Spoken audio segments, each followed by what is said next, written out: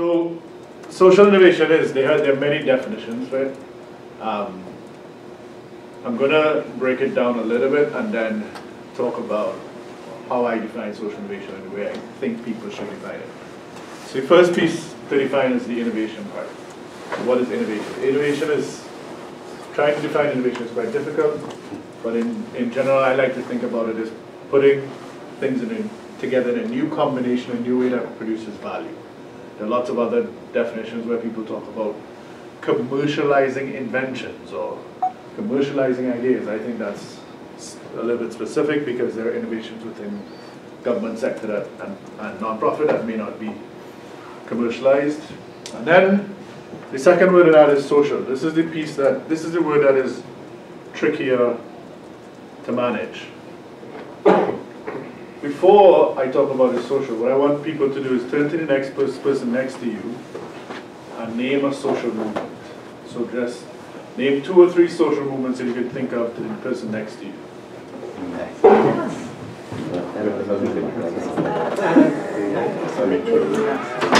Egalitarian rights, the things. Those are the most recent. In China.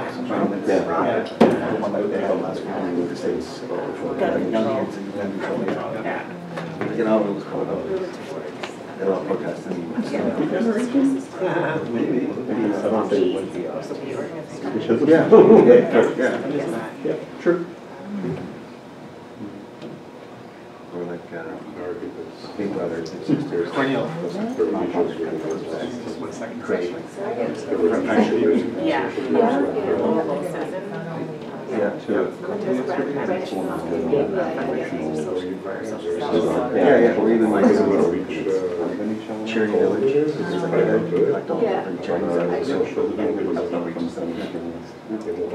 And then we can say like.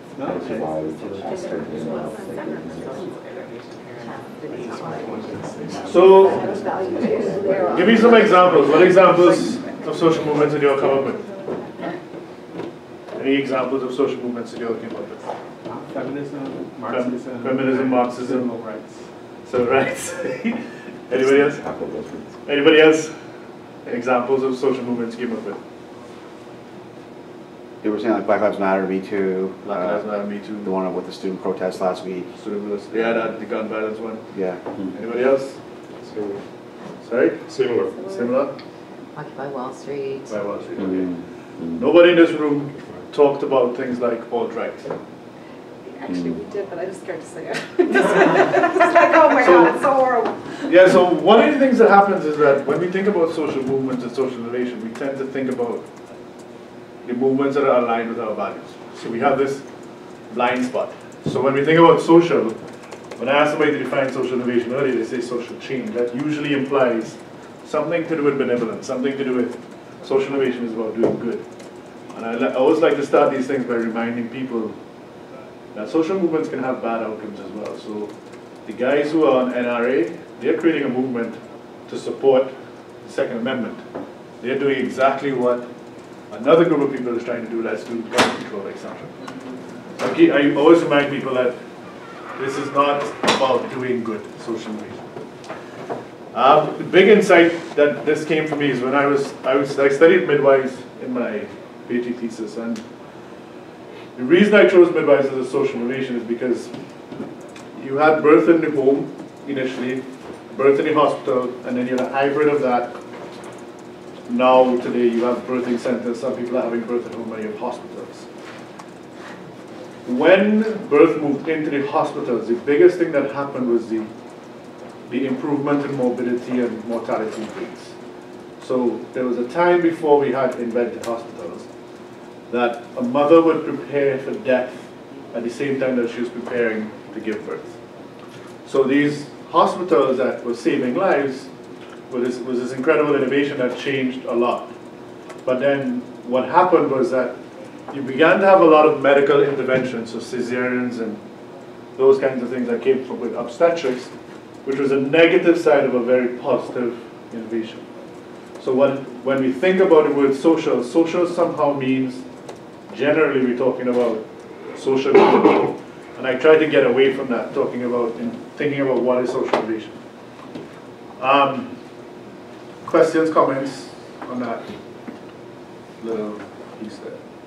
It's got quite I've got some direct relationship to what you're talking about, and the continuum is quite interesting as well. But that's Yeah, I wrote a whole piece on innovation here. It's like, yeah, it's awesome. Yeah. Not to take away from the social movement as a topic, but you said negative consequences of cesarean or of intervention? So especially in the US, a lot of the stats in the US, basically if you step into a hospital, your chance of a medical intervention, some people say necessary or unnecessary, ups by about 40% in some hospitals depending. So a cesarean is a pretty serious operation, but in some hospitals it's like as rates as high as 80%, 90%. So part of my study was I did piece in Trinidad and piece in Canada, and actually, forget that, in the US, there was one study that showed that cesarean rates increased with like around 10 and 9, which also happened to coincide with shift changes.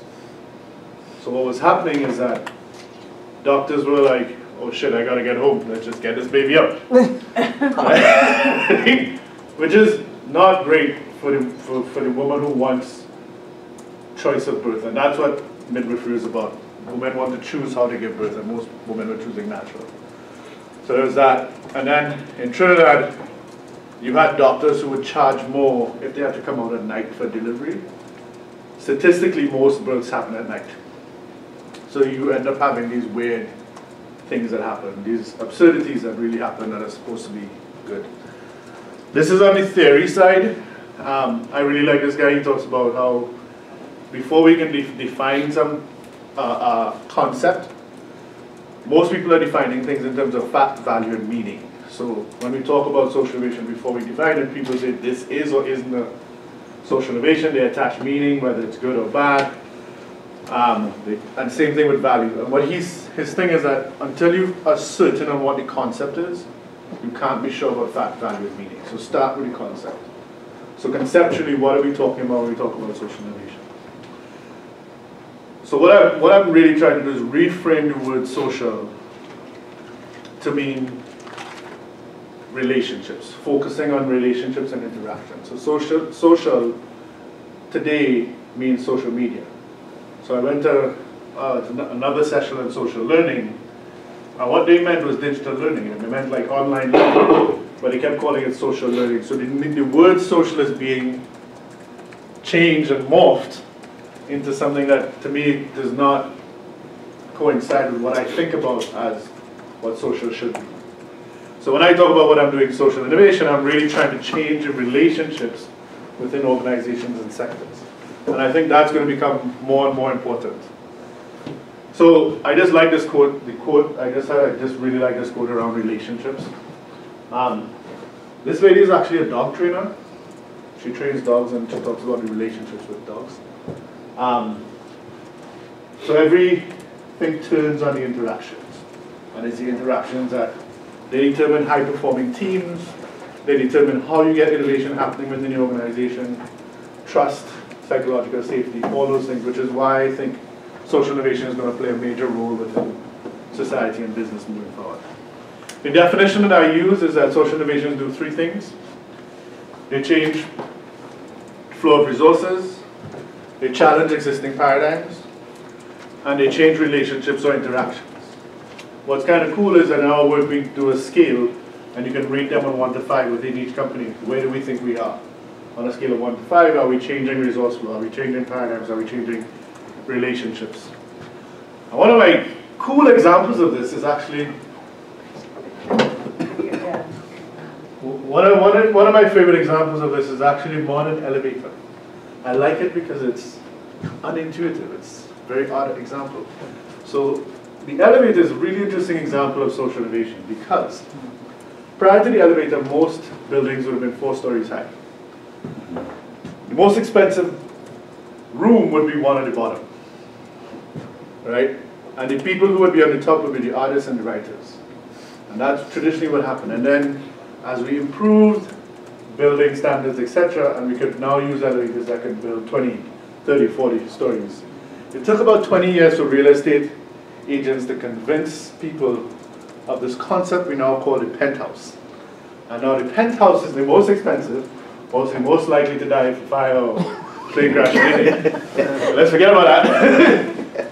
But this innovation has transformed city skylines across the world, and I love it because of how hidden it is, and it's not something that people think about. But when you look at the history of the elevator, and even we take for granted that the most expensive room or apartment would be the penthouse, when at one point that wasn't always the case. And if you track, there's a guy who wrote a really interesting book about it. If he tracked the prices, and it took about 20 years for that to become the norm on real estate. And the biggest thing that people didn't like was they'll have to interact with strangers in the lobby or etc. because they're moving from a single household where nobody else except their families on that, moving to high density population where they might run into strangers, people who do not look, sound like them, etc. So that was the biggest challenge, and I really like this as an example. The other reason I like about this example is that it's a passive innovation. So nobody said, hey, we're going to go out and really find the city skyline. That's not what happened. We invented the elevator, and then we started doing higher buildings, etc., and that transformed. Right now, when people talk about social innovation, what they're talking about is more of an active intervention. When somebody is hiring me, they are actively trying to transform their company. But a lot of times, when we draw an example, some of the examples are passive examples. So I like to make sure, when you look at a case study, make sure you're looking at a case study that's an active case study and not a passive one. So the elevator is a bit of a passive one. Nobody deliberately, it was not like midwifery, for example. Midwifery, a group of women decided, we want choice of birth, and we're going to they had some really cool manipulative stuff that they did. We could talk about it after. But they were awesome in how they did it. So, for example, if they wanted to get a meeting, and they knew this midwife gave birth with this minister's wife gave birth with this midwife, they go talk to that midwife, who would talk to the wife, who then talk to the minister. It was awesome. That's the kind of thing that they did. That was awesome. The other piece around thinking about social innovation is that we have this sort of solvability assumption in our world, and that comes from a scientific thinking where we, particularly scientific management, because I'm talking in the context of business, where things are reducible to truth or not. And I want to argue that things are not that simple, and we don't have definite solutions. If you haven't read this book, I quite like it. It's called The Wisdom of Crowds. And James, I don't know how to say that last name, but what I liked about it is that he talked about there are three kinds of problems: problems of cognition, problems of coordination, and problems of cooperation. Cognition problems, he argues, that they have a definite solution. So it's sort of a binary solution. We can think our way to that solution. Then he talked about coordination type problems, which requires people to coordinate. So all of us need to come together today to make PodCamp happen, and we decide to coordinate, etc. His third problem that he talks about is cooperation problem, which is getting self-interested, distrustful people to work together even when narrow self-interest would seem to dictate that no individual should take part. And he talks about things like pollution taxes, agreeing on fair pay, etc. So these sort of what we might call wicked problems, these big problems. Pollution, climate change might be one of those examples. I liked how he broke that down and talked about it. But there's another woman who, what I realized in reading that is that often we are using solutions that may not be appropriate for the type of problem it is. So some of our solutions might be binary, when really it's a coordination problem, it's not a cognition problem, so understanding that. So I began to look for some other models that would be more intuitive and better for understanding that. And Brenda Zimmerman came up with this. She's a prophet, she's a late prophet at Schulich, who I also happened to work with, was fortunate enough to work with, but she passed away 2 years ago. She came up with this concept called simple, complicated, complex problems. So a simple problem, she argued, is like baking a cake. Except for the one in the bottom right, those cakes are pretty simple. But generally, if you follow a recipe of a cake, you can get it, especially if you do like a Betty Crocker type cake. That's a simple problem. So those simple problems need to have simple solutions. Complicated problems, she argued, are more like launching a rocket or coordinating a concert where you have 5 stages or 10 stages with like 100,000 people. That is a complicated problem. With enough resources and expertise, we can address that problem. So they're using launching the rocket as an example. Complex problem, she argues, is like raising a child. When you change your parenting style, the child changes their response. Child changes their response, you change your parenting style. And the other example who I got, actually I think he's at Ryerson. I forget his name right now, but he talks about how complex problems are like a garden, raising a garden. You plant certain seeds, but you have no idea what's going to pop up. And that complex problem. So what I liked about these things is that most of us tend to look at problems like this, where there's a definitive path. And what I think is happening is we're misattributing the type of problem with the kind of solution we need. So with simple problems, we can have simple solutions, but often complex problems, we're applying complex solutions. My favorite example of this is using protection among teenagers, right? The simple solution, use a condom. What we don't teach teenagers is, you're like 17 years old, you're horny, you're in front of that girl, and you gotta be like, stop, I gotta put on this condom. That's suddenly become a complex scenario. That has become a relationship scenario. There's pride, there's like masculinity, there's all kinds of stuff there. But the way we frame that problem, we frame it as a simple solution. The simple solution is use protection. The implementation of it is complex. When you go back into your workplace, you are guaranteed you're going to see this everywhere all of a sudden. It's going to pop up, you're going to be seeing, holy shit, we're applying a simple solution to what's really a complex problem. I can interrupt your flow. The simple complex, Brenda Zimmerman, Yeah. did she coin the term complexity? No. No? I just felt like I'd heard that. That's a whole different. No. Sorry. I don't want to get into complexity theory right now. That's a completely different thing. The other thing I didn't, actually, that's a good point. Chaos is a piece where she would talk about simple, complicated, complex, and chaos would be like emergency scenarios where you have an earthquake or like hurricane or something like that. You need a very different kind of approach and solution approach in that kind of environment. So people would be emergency management. Any other questions before? So the other place where I think this comes in is that as with the rise of automation, I think the simple, complicated, complex paradigm begins to play out in really interesting ways. So I shouldn't have put chaos in there because that would be wrong, I think, actually, but actually probably right. But artificial intelligence is most likely to solve for simple problems, then complicated, then complex, then chaos. Which means that most jobs are going to follow, loss of jobs is also going to follow a similar trend. So you're most likely to see changes or loss of jobs within the simple, complicated realm. So jobs that are quite menial and repetitive, etc., are going to be replaced through automation, through AI, etc.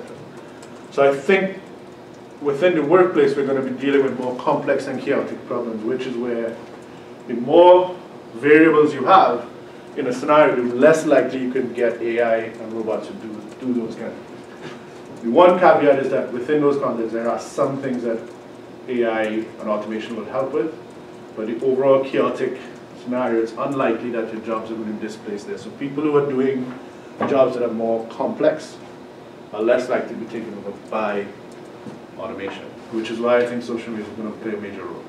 Can you give examples of both of those scenarios? What types of jobs are we talking about in the simple So and accounting, for complicated? example, would be a good example of like, that's a complicated thing that can be taken over by automation, AI kind of interfaces. The one example I think is going to be a long time before a robot is able to handle this is couples counseling.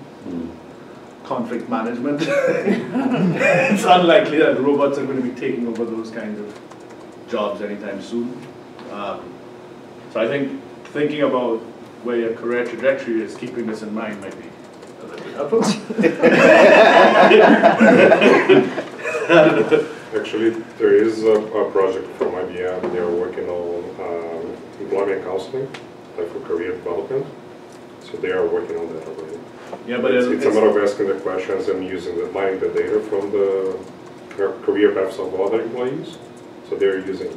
And I would argue that they're going to deal with these simple pieces first, and they're going to get more and more complex. Yeah, the empathy is not there, right? Exactly. So I think they are working. I'm not saying it's not going to happen. I'm saying that's going to be last, or maybe that's the final frontier kind of thing, is what I'm saying.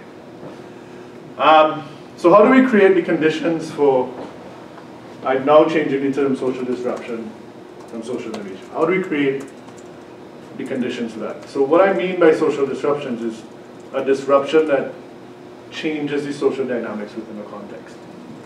And just to make that visual, is a lot of times what we have some kind of challenge or problem, you have some kind of framework you're working in, and you have a desired outcome or social change that you want. And social change can happen in companies, or it can happen in like non-profit sector. We tend to think of social change only in non-profit sector, but if you're going to transform the culture of an organization, that's a social change. So what I'm arguing is that what you need to do is pay attention, is that social innovation is going to give us that desired outcome to social change. But we have to figure out how we're going to change resource flows, what paradigms do we need to change or challenge, and what social relationships are going to change in order for us to have that desired outcome of social change. This is one of my favorite quotes. By accepting the prescribed ritual, a person becomes a player in the game, thus making it possible for the game to go on, for it to exist in the first place. Which basically is saying that we have to deliberately, this is an active thing, we have to deliberately decide we're going to disrupt. One of my favorite examples is Bruce Poontip. He runs G Adventures. And at one point he just blew up his HR department because everything he was trying to do, they were like, you can't do that, you can't do that, you can't do that. He's like, we have no more HR department. Like, he completely transformed his company by bringing his HR into his leadership team. That's a massive sort of change. So what I add is that for us to be able to make those transitions happen, we have to figure out what is the social innovation, what's the disruption that's going to happen, that's going to give us our desired outcome. So really paying attention to that zone is where I think a lot of innovation is actually going to come from. Some examples of social disruption. So in my day job, this is what I do all the time, is that a lot of times we work with a lot of sales companies. So whether it's insurance, real estate, pharmaceuticals, whatever. Most salespeople will make the bulk of their money in December. And that's because that's when your quota is. So you ramp up your sales and you tend to make it in December. What we teach people to do is we go through strategy, structure, systems and processes, financial management, change the things that they're doing, the activity they're doing every single day, so that you level out the sales. So if you can make a certain sales quota in December, why not level that out and make the same thing January through to April, April through to August, August through to December. That's what we coach people to do all the time. So that's an example of how I'm using social innovation in my everyday life. My other favorite example is Dorothy Day. Dorothy Day, has anybody heard of Dorothy Day? Sort of phenomenal kind of philosopher kind of person. But she lived through the 1906 San Francisco earthquake and really wanted to know, she saw people come together, and people who would normally hate each other, black, white, Jewish, whatever, they all helped each other. And what she asked is, how can we not keep this all the time? How can we not be in this state all the time? How can we not be in this altruistic state? What happened was that the earthquake disrupted our social norms, shed all of the nonsense that we have that keeps us back, keeps that racism, keeps that friend-foe kind of thing happening, and people began to help each other. And I like that extreme example of how that really disrupted the social norms for a little bit. And as soon as safety came back, people went right back to their prejudiced behaviors that they had before. And her question was, how do we keep that altruism all the time? This is a bit of a sad story, Ignaz Semmelweis. He was a doctor in the late 1800s, early 1900s. That's kind of when science was kind of coming into its strength. People were beginning to do scientific method. And he looked at some of the data and realized that in one ward, about 600 to 800 women were dying from childbed fever. And in the other ward, only 60 mothers and babies were dying in that ward. And he was trying to figure out why. He would look outside, he was looking for all these other data. He realized it wasn't happening outside of the hospital, so he knew it wasn't a virus, it wasn't a plague, it wasn't, and in those days they still believed it was plagues. So he knew it wasn't a plague. And his mentor cut his hand while doing an autopsy and died from similar symptoms that the babies in the ward were dying from. And he realized that what was happening is that doctors were going straight from doing an autopsy right into delivery without washing their hands. He had also noticed, this was an accidental thing, he had noticed that chlorine removes the smell from things. So he got people to wash their hands with chlorine before they went from the autopsy to deliver babies. And the death rate improved dramatically. It was something like 60–70% improvement. Problem was, he was a young doctor, he was a bit of an outsider, and people didn't really like him, and he was very aggressive with how he did it. So all the other doctors took it personally and thought he was blaming them for the deaths. They kicked him out of the hospital. He died a very sad death. I think he actually died from the same symptoms of childbed fever. But it took 20 years and another researcher in another hospital to pretty much figure out germ theory. And it wasn't until another 20 years that they were able to change that behavior. And that was a social disruption.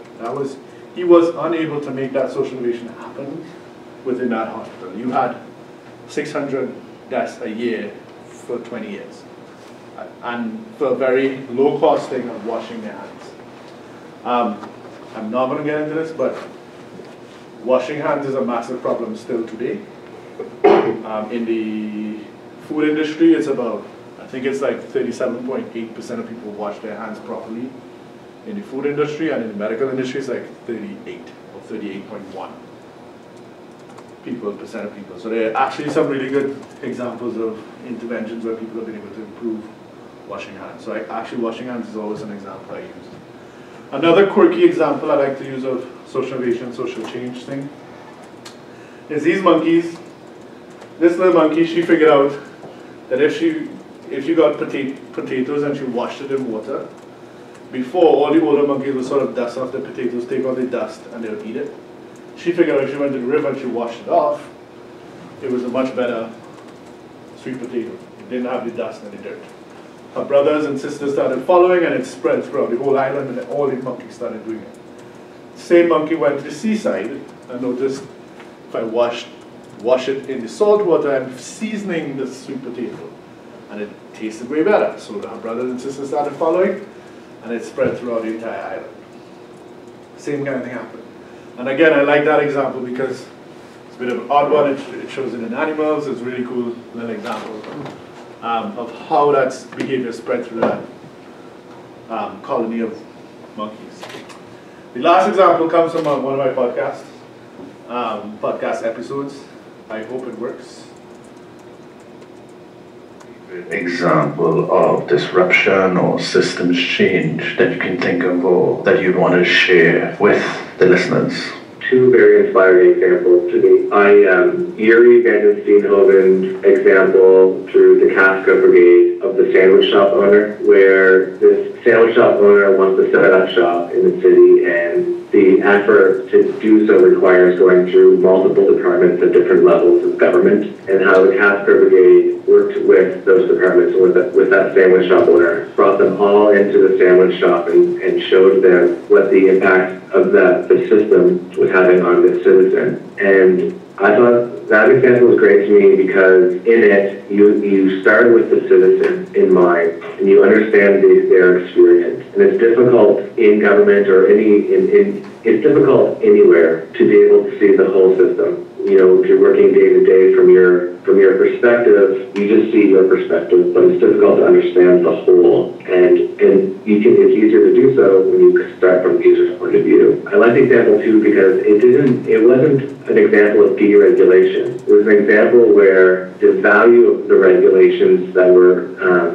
being enforced was recognized. But the question and where the innovation came from was how do we maintain the standards that these regulations provide while also making it easier for the citizen to make their idea a reality, for them to produce value for their community and for their family and themselves. So from that, I think the recognition is that innovation comes from that tension and the value and importance of putting the user at the center. And we started the call about, nothing about us without us. I mean, that is where we start to see through this public sector design approaches where we do have mechanisms and practices and tools to effectively and efficiently incorporate or integrate that principle. And we have a similar example here in New Brunswick under integrated service delivery where we brought multiple departments together around a segment of the student population to design the services around them as opposed to around the service provider or the policymaker. And so those are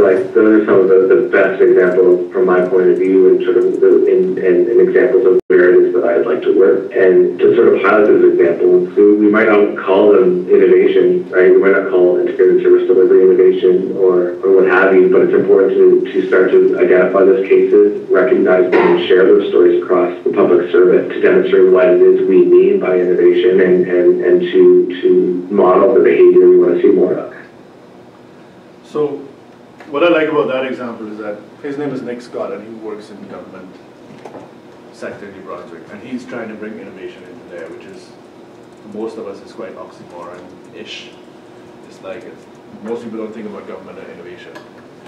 What I like about that example is that they brought the people who were designing solutions from the sandwich shop owner and said to them, look at how terrible this experience is for this sandwich shop owner. All he wants to do is sell sandwiches. How can we make that system different and easier for him or her to navigate that system? And that's where I think social innovation is really going to play a big role in society moving forward, especially with the role of automation. What I also like about it is that it's integrating things like design thinking, systems thinking, integrated thinking, things that have traditionally been left for branding agencies and design agencies are now becoming part of, for example, the public sector. So I think it's going to be a major change that we're going to see in the next couple of years. So my message today is just that I do think that social innovation, social disruption is going to play a major role in society and business moving forward, and those are some of my examples that I used. I added 10 more slides because I thought last presentation I did I finished in half an hour, and this one I still finished in half an hour. I don't know. And this is a favorite, another good quote of mine, Franklin Roosevelt. If civilization is to survive, we must cultivate the science of human relationships. If you have any questions, comments, feel free. We have half an hour left, despite me adding 10 more slides. Just in the hand washing thing, because I did look into that when I was in undergrad. I think one of the coolest innovations that I heard, because everyone wanted big technical solutions and patient tracking and RFID and all that, they found that putting mirrors over top of hand washing, like the dispensers, would make people pause long enough to take a look at themselves in the mirror and just naturally do it, and then keep going on about their day. And it was just such a low-tech, like, so social... There's another example of that, which, it's one of my slides I took out. An example is that they did all these high-tech things, and they realized that basically if you shout at people and say, hey, if you don't wash your hands, this is what's going to happen. If you don't wash your hands, what they did is they put a screen in front, and every time people wash their hands, the score went up. So they had different departments had different scores. So if you wash your hands, you saw the score go up, and it jumped from 38% to 90% compliance with washing their hands. What was really cool about it is they did it for 3 months. When they took out the technology, it dropped to 80%. So it maintained the behavior being maintained. So that was kind of cool with that. So similar thing, the mirror, and there's actually 2 studies that talk about it. It's really cool. Yeah. I saw a hand, yeah. You kind of alluded to design thinking and having the podcast itself here was talking about the citizen.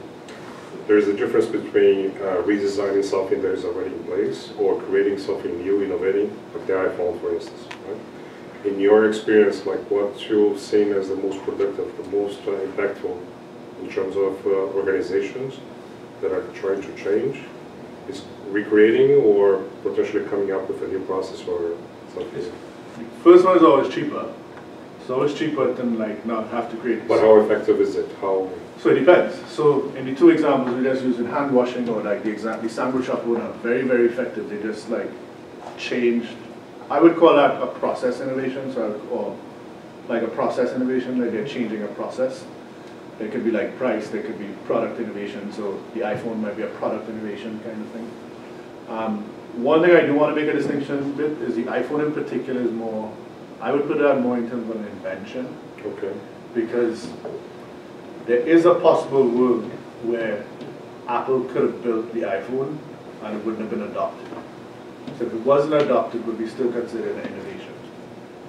If it wasn't adopted, I would argue it wouldn't be considered an innovation, despite it being an invention. Mm-hmm. And it really depends on, so for example, one of the companies we're working with, we developed a brand new insurance product, but that's a whole new, we're inventing this new product. If it's not taken up in the market, we just wasted 2.5 years. You know what I mean? So it's a very expensive process, or you could tweak an existing one. So it just depends, it really depends on sector, industry, the kind of problem, etc. So there's no answer to that, and that's why I like the simple, complicated, complex model, because what we're trying to do is let's forefront that a lot of these problems are actually complex problems, and the solutions we're trying to put on them are actually simple solutions. So what I'm trying to do in my work is reframe people to appropriately put a complex solution to a complex problem. And knowing when you're doing that is, I think, will redefine your performance, 100%. That's kind of what I argue. So. Questions? Another one, just to pose the case and as a possibility. So I noticed, I think we all did that you have the Covenant Group as your slide label, and I'm assuming that means you do this as a service for people sometimes? Yeah, this is a company that I joined, and I was lucky enough to like get to implement my PhD thesis. That's awesome. That never happens. It's a super cool, it's a super cool niche. I know you're not trying to move away from technology solutions, but at least frame them in a way that they're not the be-all, end-all. I kept thinking about, you know, like RFID trackers for when you lose your stuff. Yeah. And it's technically addressing a social issue of when people find something, do they make the effort to return it? Is there altruism? Like, there's a lot of bigger issues behind it. But from a tech point of view, they were arguing that because anyone that has these devices, their phone will ping it, they can help find each other's devices and let you know without actually letting the person basically scavenge around for it. And I kept just thinking, like, the whole issue they have is you have to have more users to make that value in, exactly, yeah. in their product. Everybody has to have it, yeah.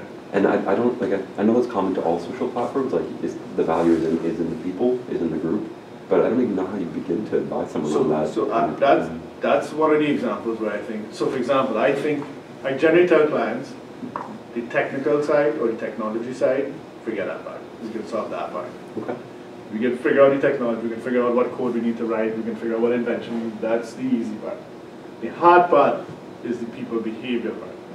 That's the part that, like, I can't predict, etc. So that's a great example of, we have the technology, we know the answer, the problem is the people behavior there, what's the connection there. So for example, I think if that's going to work, it's going to piggyback off technology that people already have.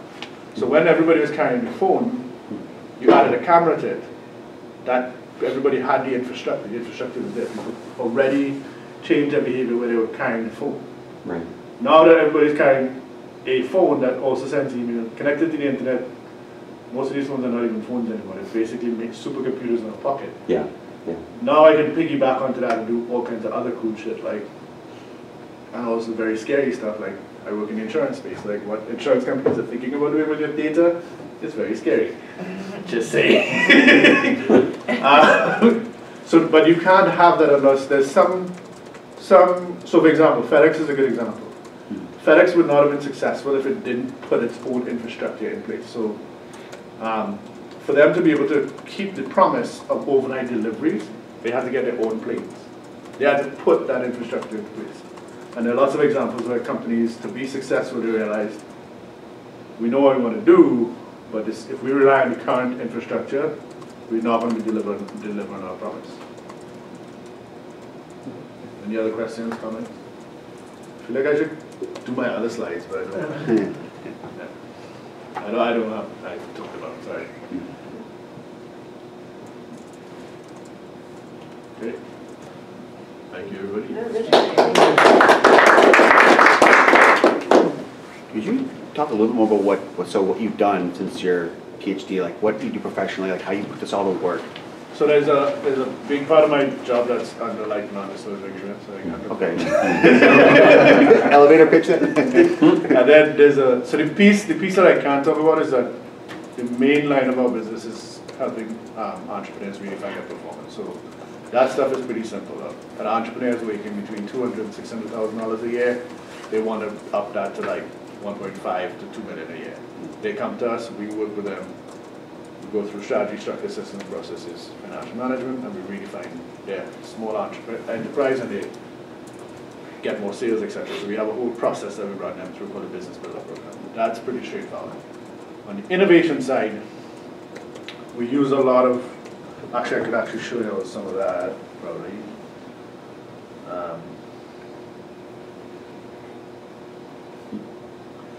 Actually, this is the model we use. I hid those slides, so let me unhide the slides. So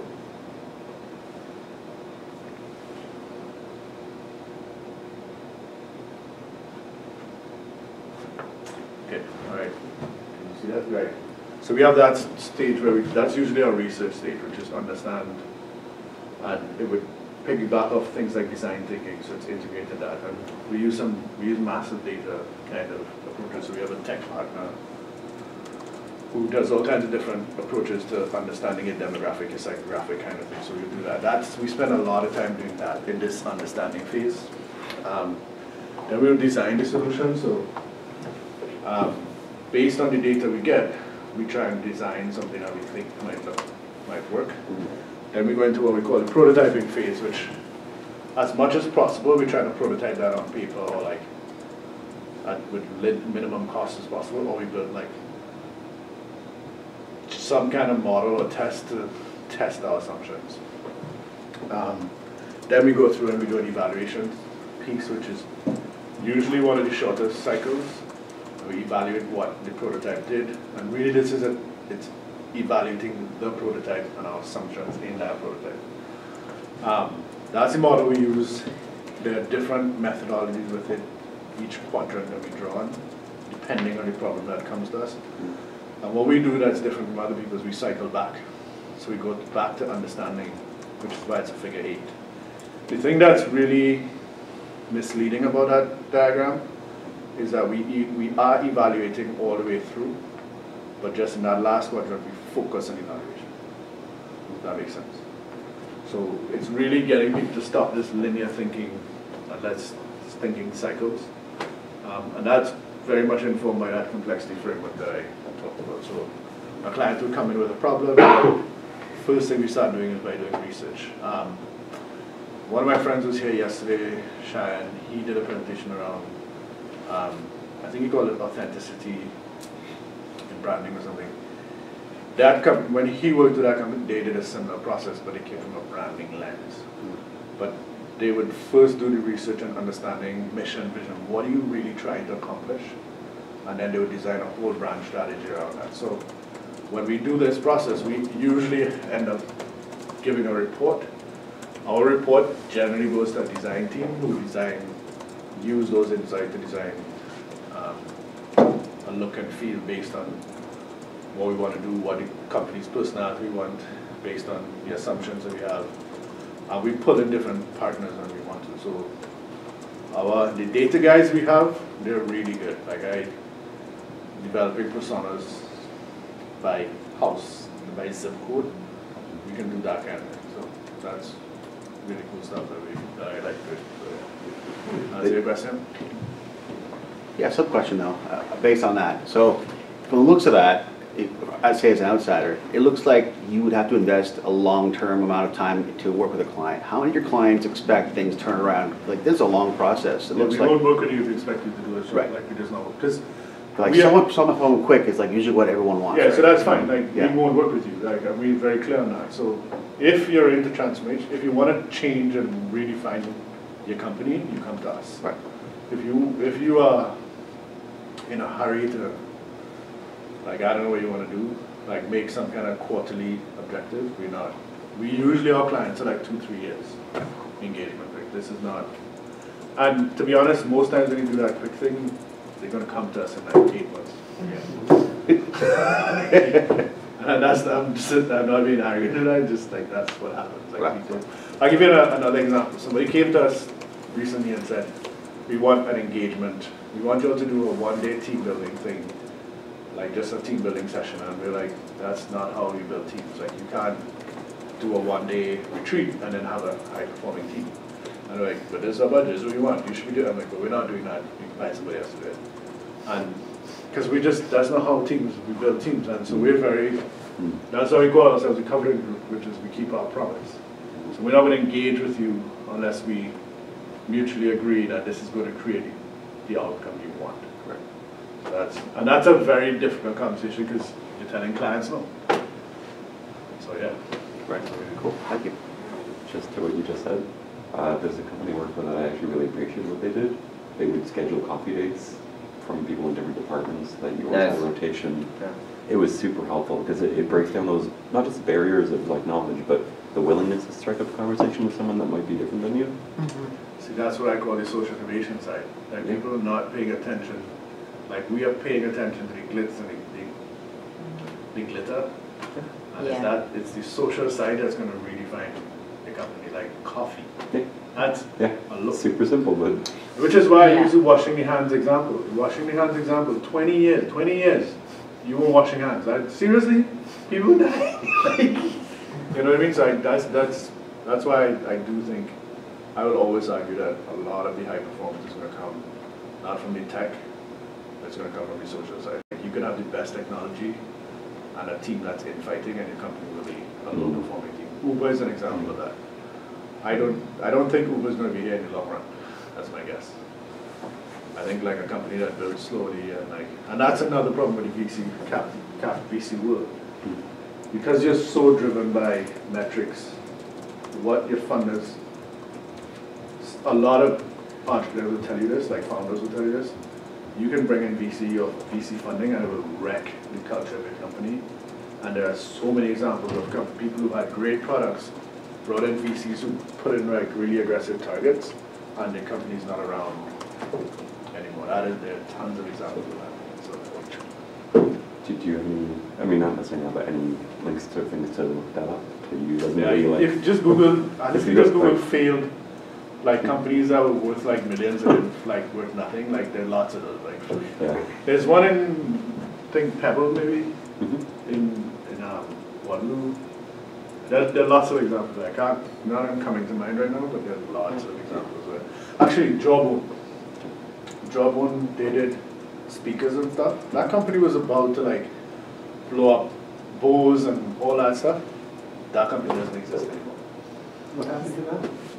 I can't remember the details, but there was some kind of infighting that happened, and companies, they don't exist. I am very glad I didn't buy the products though.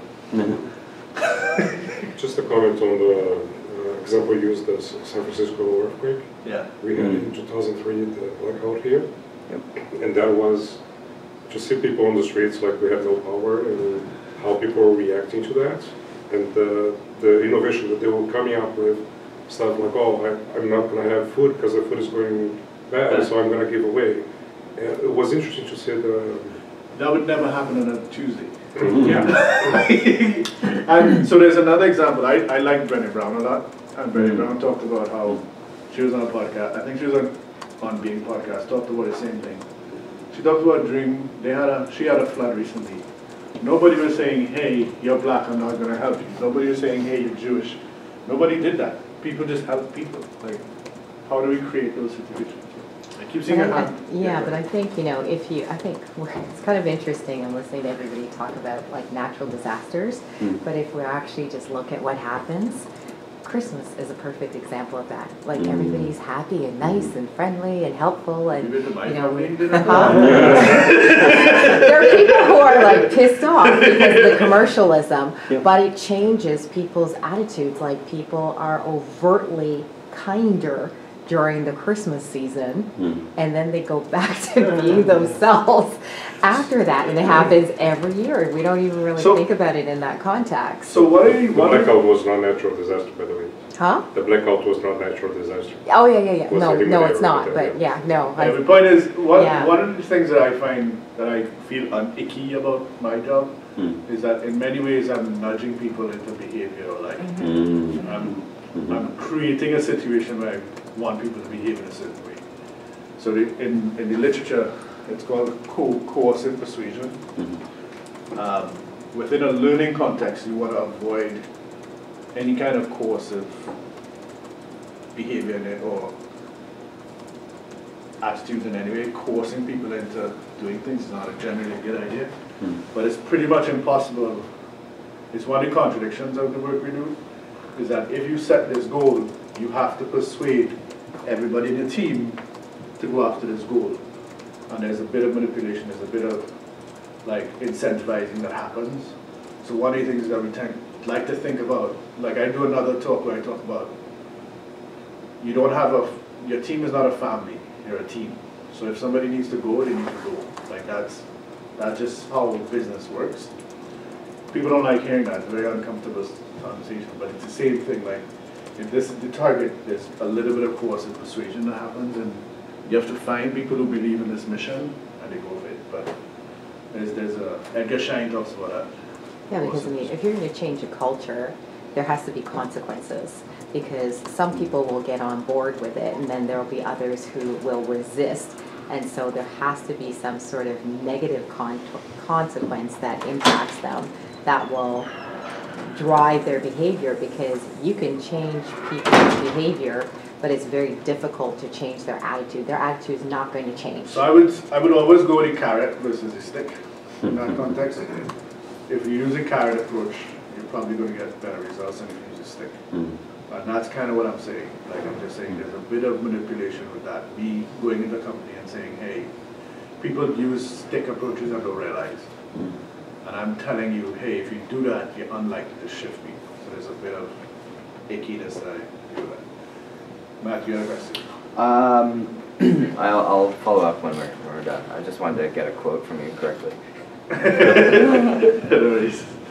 Yeah. Last question, because I think he's tired. Yeah.